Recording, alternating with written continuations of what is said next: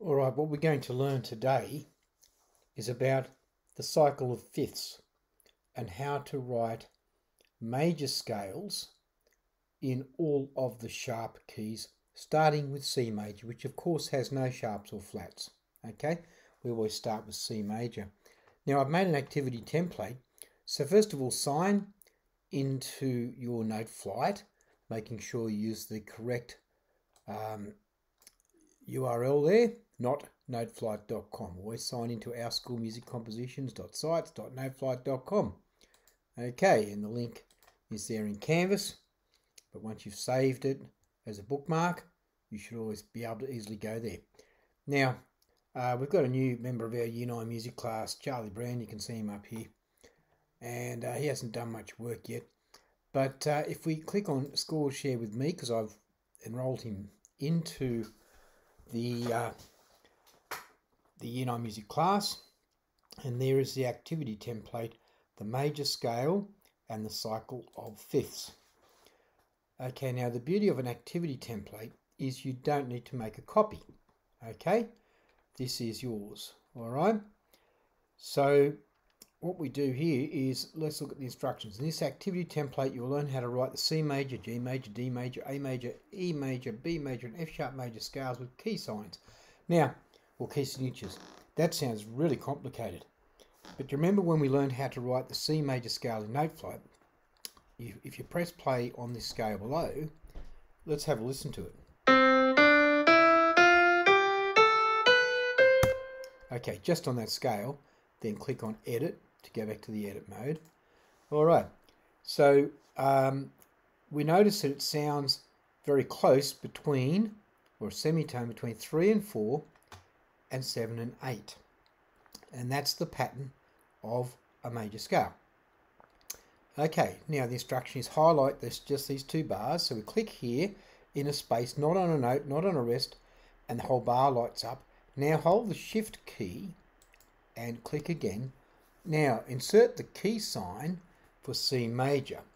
All right, so let's have a look at that. If you should have the orange word measure, say you don't, click on palettes and you put a little orange tick next to measure, close palettes, and there we have, oh, C major, there's no sharps or flats. Okay, done. All right, so I'm going to do this whole activity template, and then you'll know what to do. Move the cursor using your right hand key to here, and here's a shortcut. We can put the note in either of two ways. We can go there and go a next step up, or we can, with the cursor flashing in the right place, press the letter D. Okay, easy. E, F, G, A, B, C. Job done. Okay, I've drawn up the bars for you and all that already. But hang on, there's more. What else does it ask us to do? Highlight these two bars and set the key sign for C major. Done that. Writing the notes. Done that. Then the scale degree numbers. The first note of the scale is already there. Yeah, okay, we know that. Put our cursor right in front of that first note again. Command L.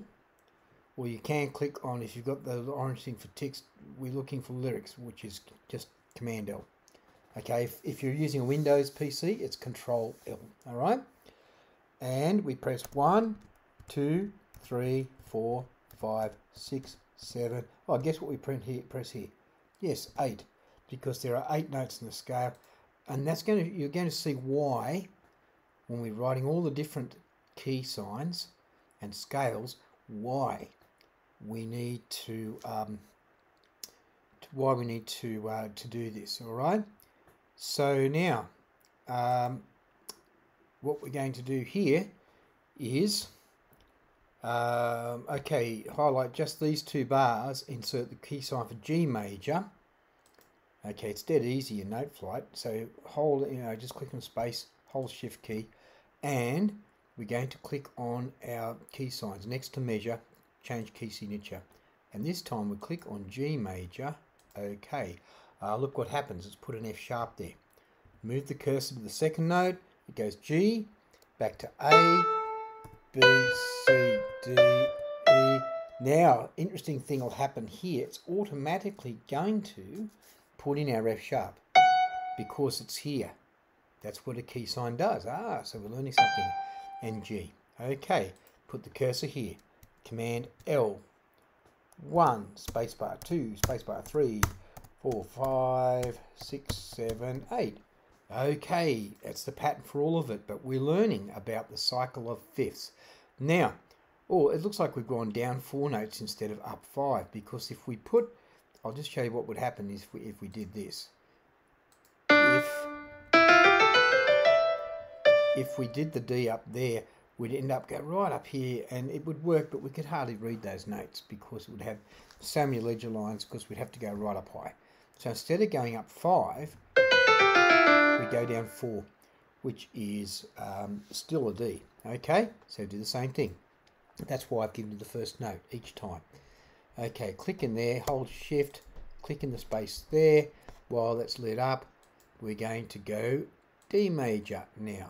Okay, and notice here it says mode major. Okay, and that's given us 2 sharp signs. Move the cursor with your arrow key. What comes after D in the alphabet? E, F, automatically makes it a sharp. Isn't that cool? G, A, B, C sharp, D.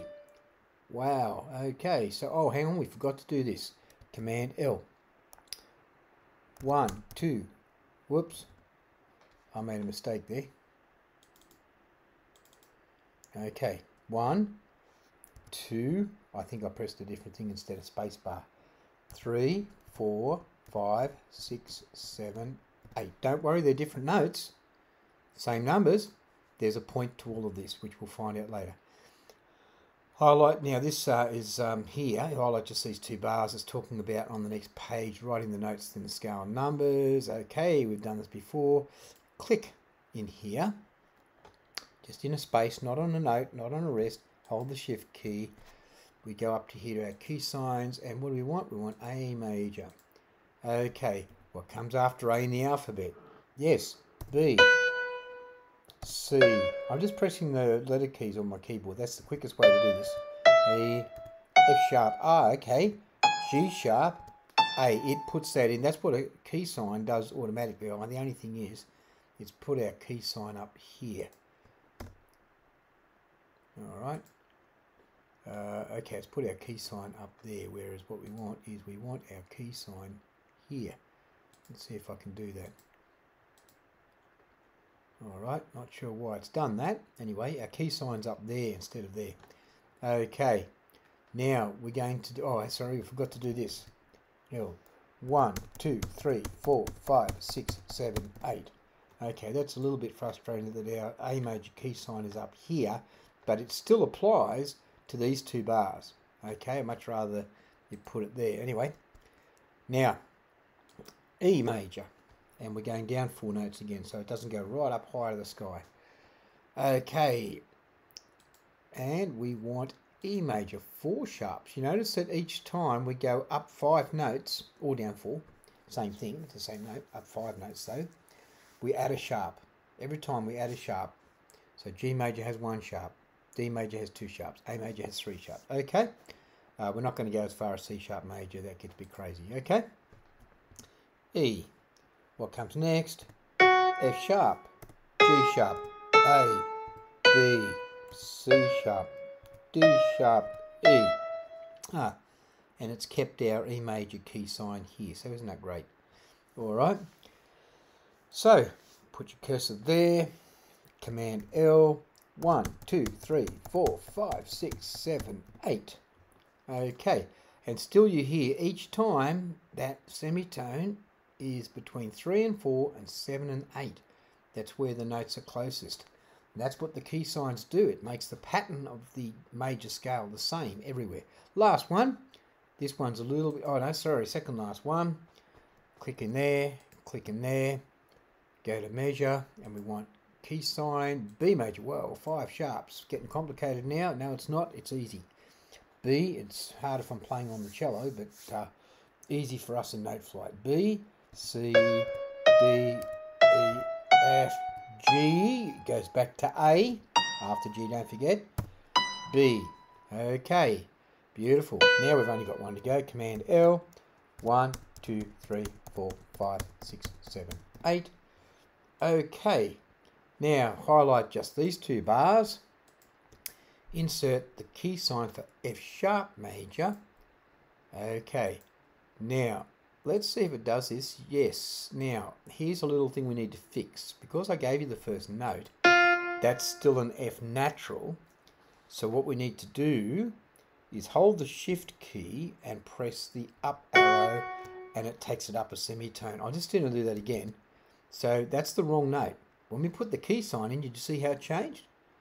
So that's cancelling out the sharp. We don't want that. Hold the shift key, press the up arrow once, and we've got an F sharp. Okay, G, A, B, C, D sharp, E. Now, interesting, it's actually E sharp. We'll see what that looks like on the keyboard later. F sharp. Okay, let's give it an extra bar. Don't worry about that, doesn't matter. Okay, and we're almost done. Command L, 1, 2, 3, 4, 5, 6, 7, 8. And even if you had no musical knowledge previously, you now know how the major scales and the sharp keys work. Okay, so we'll look at that in class as well.